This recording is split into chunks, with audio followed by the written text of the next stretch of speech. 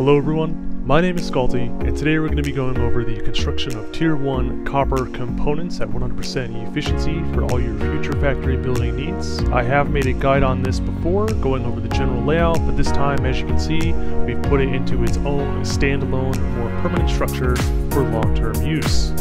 I hope you enjoy.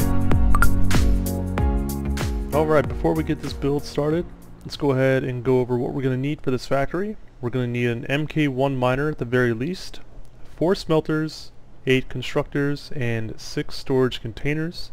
You may need up to 4 MK1 miners depending on the node purity you're using. You just want to make sure that you have 120 ore coming into the system. And in terms of the power you're going to need for this, it'll be at least 53 megawatts with a maximum of 68 should you be using 4 MK1 miners. The foundational space area that you're going to want to set aside for this system is 8 by 5, and the primary footprint will be this 3 by 6 area here. These 6 white foundations will be where the storage containers are located, and then these 9 black foundations are going to be where the smelters will be placed.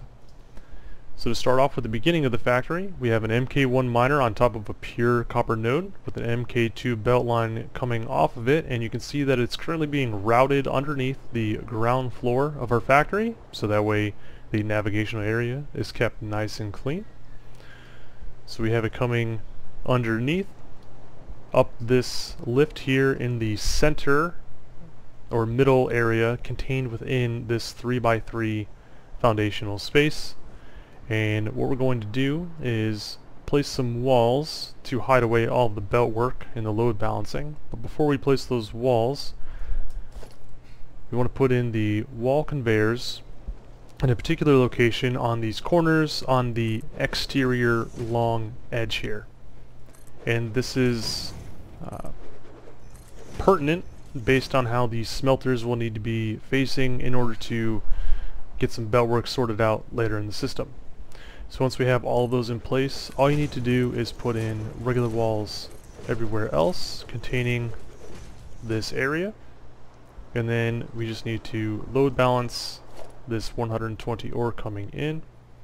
So we'll split it off into 2 lines of 60 and then into 4 lines of 30.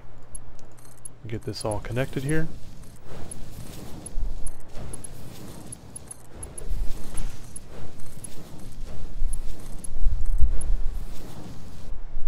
Oh, that's interesting. Okay, everything's all connected. Make sure you put an MK2 miner or an MK2 belt in here. There's been a few times where I put in an MK1 miner and I'm like, what's going on, man? So, we have all that belted up. We can just go ahead and close in this space with some 8 by 1 foundations, like so. And then for the smelters, go ahead and place these over the wall conveyors here, and when we place these, you want to make sure that they're hanging over just by a little bit, as you can see here, so that way when it comes to placing our lift, you can hear the beep. This means it's snapping to the belts below, and therefore we don't need any additional belt work to get them all connected. So just go ahead and get these in place here. Whoop.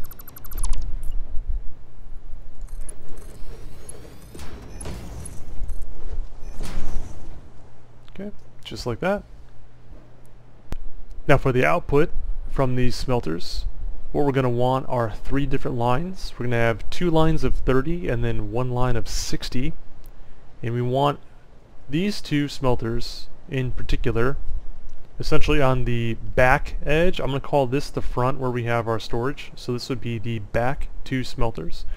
We want this line to merge together into 1 line of 60, and we want that merger to be facing toward the inside, toward this central foundation right here. And what we're going to be doing is creating a column using our walls to bring our belt work up, but hidden away.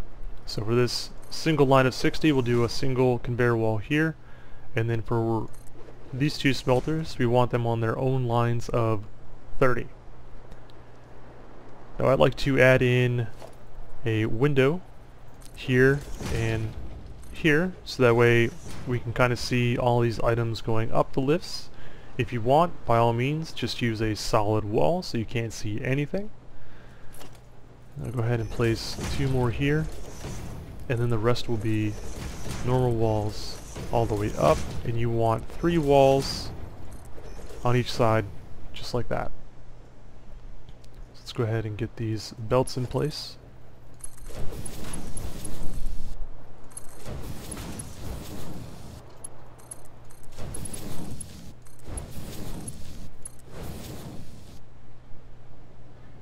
Okay. And that'll give us our belting up to the 2nd floor. And for that, we're going to go ahead and build our sandwich layer. And by that, what we're going to do is take an 8x4 foundation and build it up next to the tower, and then once more on top.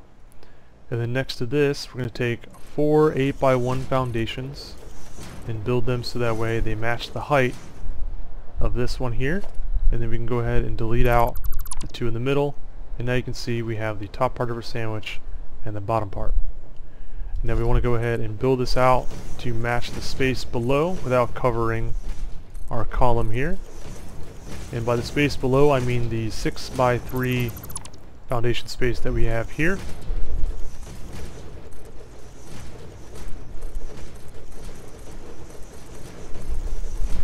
And for now, I'm going to leave the top part of the sandwich uncovered, so that way we can do the belt work down in here.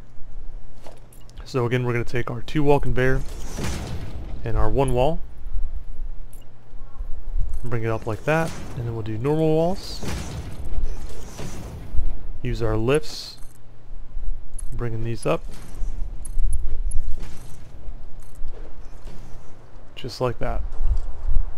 And now we can go ahead and close that in.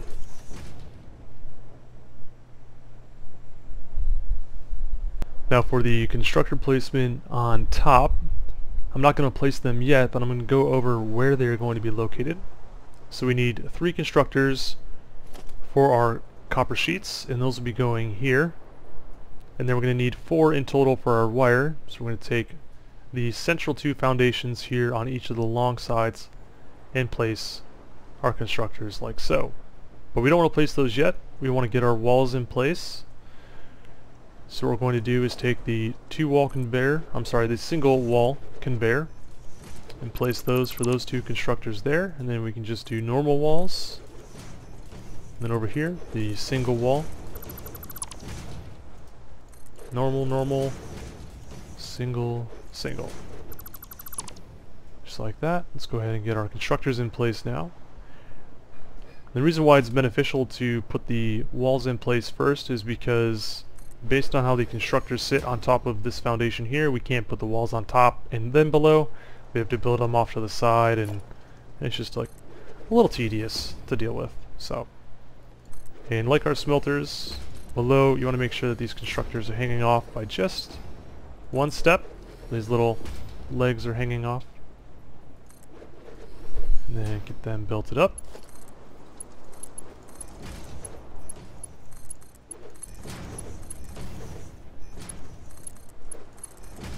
Like so. And now we can do our belt work down in the middle of the sandwich layer. And so this is why we place the smelters in the way we did down below, and we have 2 lines coming up here. So this line will come up to split into 2 lines of 15 for the wire, this one here for those 2 lines, and the single line of 60 into these 3 here for the copper sheets. And when you're placing the belt work in here, based on the vertical clearance that we have, it's highly recommended that you build your way out. So wherever the exit is, or the entrance, depending on how you look at it, you want to build as far away from that as you can, so that way when you're placing all of this, the last belt you put in will not be between you and your exit. So that way we can just leave simply. So now we can go ahead and seal this all up.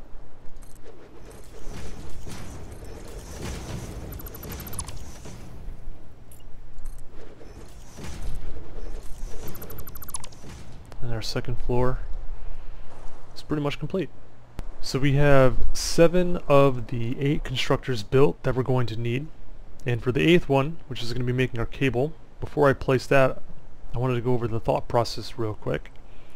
So we have our storage containers here on these 6 foundations below. So I figured we'll have wire, and then wire makes cable, and then we'll have the copper sheets.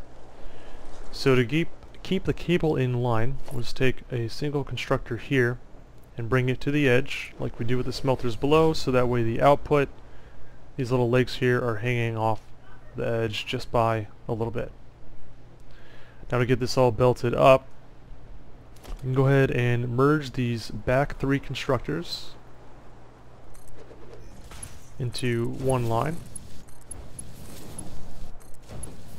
and then go ahead and place a lift here for now.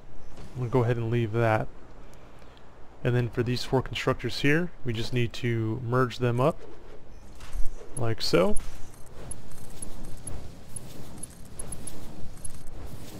So these 2 for our wire, we'll just bring these off to the left here and run this all the way to the edge. We'll take this line and bring it in for our cable. And then to bring our copper sheets up front, what we're going to want to do is on this little joiner here between these 2 foundations, we're going to go ahead and take a conveyor pole, bring it over once and twice, go ahead and get that placed. But before we place the lift, we want to make sure that we have a belt running off of this to the edge here, so that way when we build the lift, it's going to be going in the correct direction. Turn it around and then just bring it all the way up, just like that. So now we have all of our outputs going to where they need to be. So now we just got to do, all we have to do is bring them down below to our storage.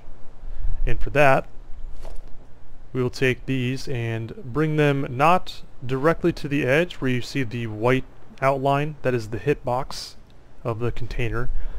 If it's located here, we won't be able to place our walls to hide these away, so we want to bring it one step back and then just build it over 2 more times and then turn them around like so. And then we'll take our walls, we'll do wall conveyors on the bottom and then again here, and then we can do normal to fill in the gap just like that. Same thing over here, we can just do normal.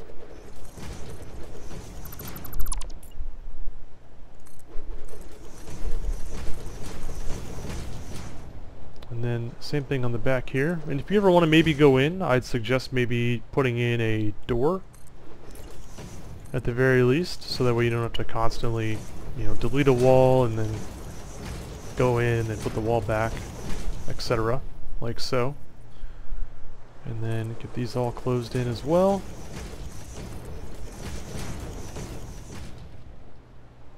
And go ahead and bring our outputs down.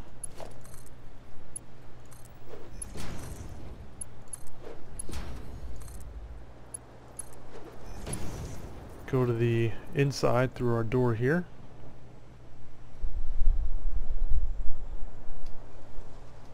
Get these all connected up. Whoops.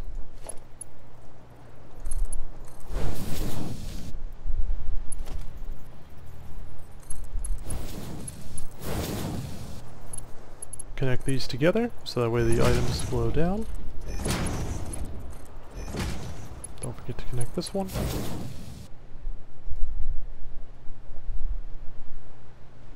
And so this way, when items fill up the container, they will come out onto this belt, so this way you can visibly see what is inside each container, and you still have access to open the container up to acquire any items contained within.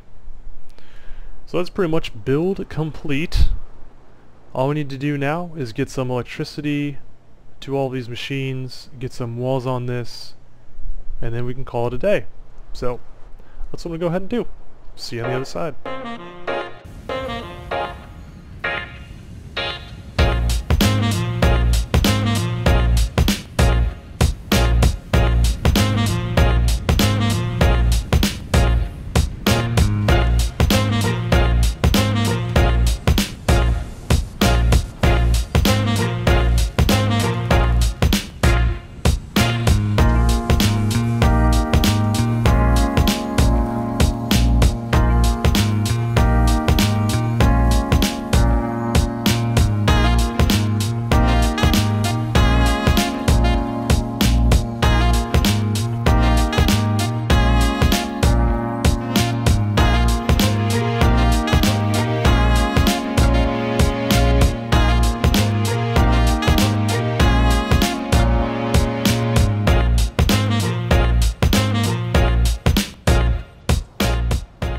Alright, and that completes our build.